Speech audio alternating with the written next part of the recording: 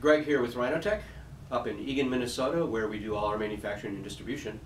And wanted to bring another video to you on how to get started in the decorative garment industry with a nominal amount of money outlay. Now, what we're going to be talking about today is using digital heat transfer paper, and it's going to be with an inkjet printer, both light color garments and dark color garments. The tools that you need are very important, obviously, and the first thing you're going to need is you're going to need a good inkjet printer. Now, many of the inkjet printers that are sitting on your desk, color inkjet printers, Epsons and Canons and HPs, use pigment ink. That's what you want to use. Now, most of those are also going to be limited to 8.5 by 11. So you can start out that way, but if you want to be able to do 8.5 by 11, 11/17, or even larger, then you're going to want to go to one that I would recommend, which is an Epson 1430 Artisan. We don't sell these. You can Google it online, and generally you can find them at a very nominal price, and then sometimes it's even free freight. But again, that's the Epson 1430 Artisan, and that'll do up to 13 inches wide. Now, the SingleJet paper, which is for your light color garments, and when I say light color garments, I mean light gray, white, light pastels, also has a 13-inch roll. So that's what gives you a larger format capability. The other thing as a tool that you're going to want is a heat press. Now, I have 3 of them sitting here that we sell, and for inkjet, any one of these 3 will do the job for you. However, if you're going to be looking at jumping into doing laser papers, which are weedless, then you might want to consider the more upper end side. We have the RT1620. This is a clamshell, up and down this way. We also make one which is a swing away. These start at about $600. This one is a real workhorse. It's a Geonite DK20S. It's a swing away, so it goes off to the side like this, which I particularly like because it's easy for me to get in and out, not worrying about getting burnt with the clamshell. And again, a 16 by 20 base. This thing weighs about 210 pounds. Digital timer, digital temperature, your up and down adjustment, and it will go up quite high so that if you want to do plaques at a later date, you can certainly do that. This is the Hicks Swingman 20. It's also a swing away. It has a 16 by 20 bed. It has the same type of features: digital heat, digital timer, adjustment up and down. Now, both of these are just under $1,600. So it becomes just a little bit of a preference on what you want as far as weight, because this is about 120 pounds, this is 210 pounds. But they'll both do a very good job for you. So, those are the 2 tools that you really need, and then from there, of course, you need the paper. And the first thing we're going to do is look at SingleJet. SingleJet, again, is the one for the light color garment, and I took the liberty of printing out on an 8.5 by 11 a design.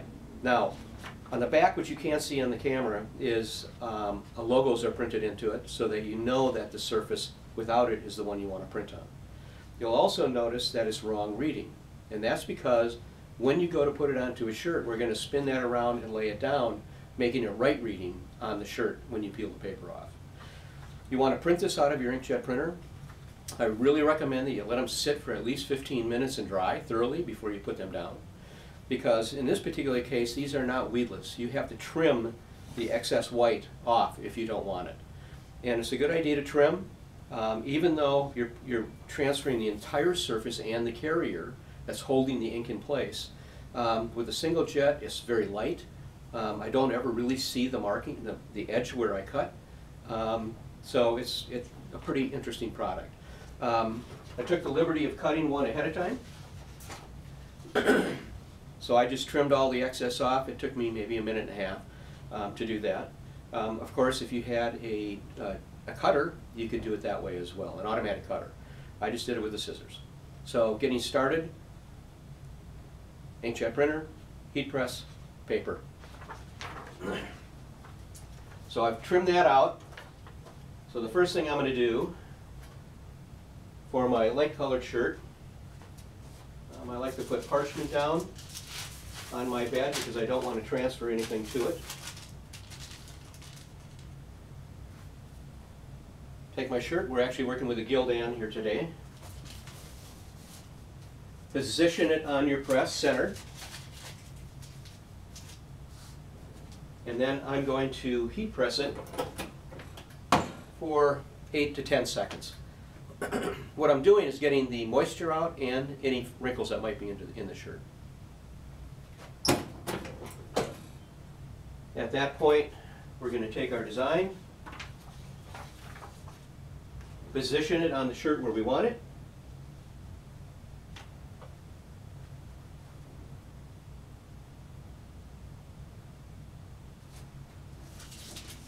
I put parchment paper on top and press. Now, we're going to be doing this at 350 degrees. We're going to do it for 16 seconds. And at that point, we're going to open it up and we're going to do a hot peel.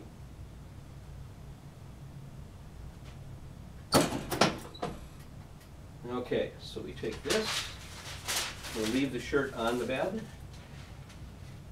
grab it in a corner, and peel it off. If the paper starts to rip, it's not an issue.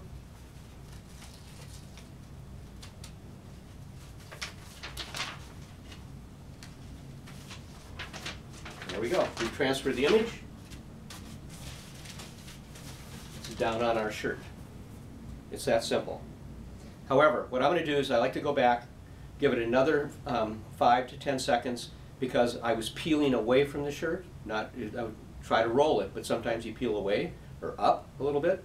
This way I'm going to make sure I embed the design into the fibers of the shirt. Reposition it.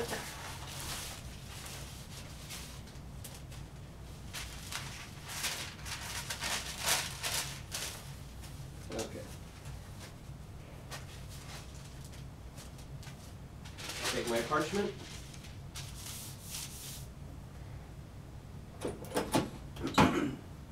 And I'm going to give it approximately 8 seconds of pressing.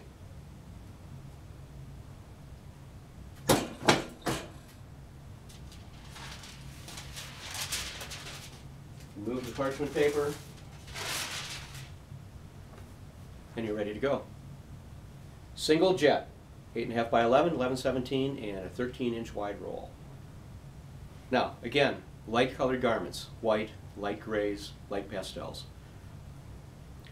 Simple and easy. Just set that over there. The next one we're going to do is SingleJet Opaque. Now this one's a little bit different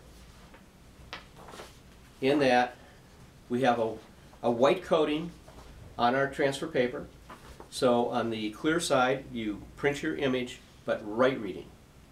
Now, the reason for this is that we're going to be peeling this surface off and then placing it in position to do the shirt.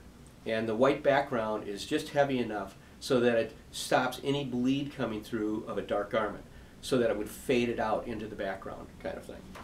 Again, we trim it, such as this, to get all the extra white that I didn't want in my design. We take our shirt, and again, heat press it just for a little bit to get any wrinkles. Okay, get your shirt all lined up, and then we're going to press it for a short period of time, 5 to 8 seconds, 10 seconds, just to get the moisture and the humidity out of the shirt. Okay, now we take our design, which we've trimmed, SingleJet Opaque, and we're going to peel off that front coating. So you have to flick it in the corner with your nail, and you can get it to start to come up, and then peel it apart.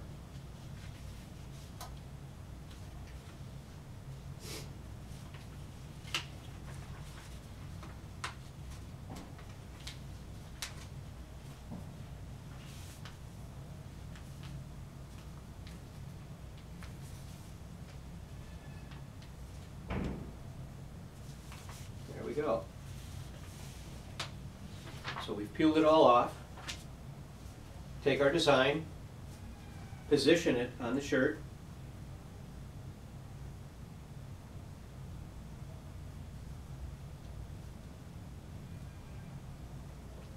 and cover it with parchment paper. And once again, we're going to be pressing this at 350 degrees up to 375 for 25 seconds. And then this is a cold peel. A lot of times the parchment paper will almost fall off, but we prefer to wait until it's cool before you remove it.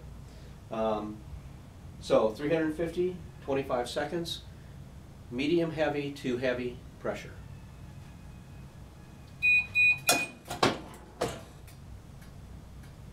And I'll get it off the hot bed and just lay it there, and we'll have our shirt in a moment. So, to recap, you need a heat press, you need an inkjet printer, you need SingleJet, and you need SingleJet Opaque, and you're in business. It's a great place to start. You can always move into getting into the laser weedless products, which have a phenomenal look and feel, and but it gives you the option to go a variety of directions as you move up and start doing other things. So we'll peel this off.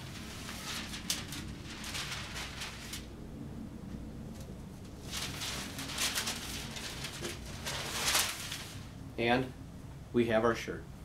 So we have our SingleJet Opaque and our SingleJet. Thank you for watching. You know where to find us. Until next time.